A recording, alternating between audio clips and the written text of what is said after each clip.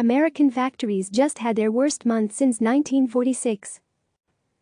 New York, U.S. factories just suffered their steepest one-month slowdown since 1946. Back then, wartime production was ramping down after the end of World War II.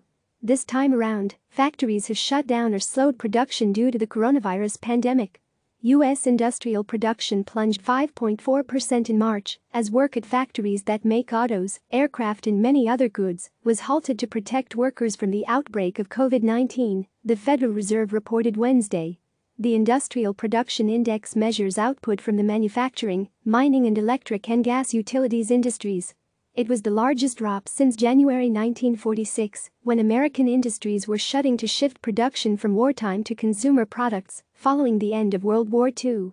Manufacturing activity is likely to continue to fall further in April, both due to some facilities shutting down to deal with COVID-19 related issues, or simply because there is a lack of demand for certain products, said Citi economists Andrew Hollenhorst and Veronica. The manufacturing part of the report showed factory output fell 6.3% in March, the largest monthly decline since February 1946. The weak March data showed how much the combination of Asian supply constraints, weaker demand and social distancing in the workplace hurt the sector, said chief international economist James Knightley. It also offers early signs of the pain to come for the energy sector in the wake of the price collapse and demand destruction as travel is steeply curtailed, he added.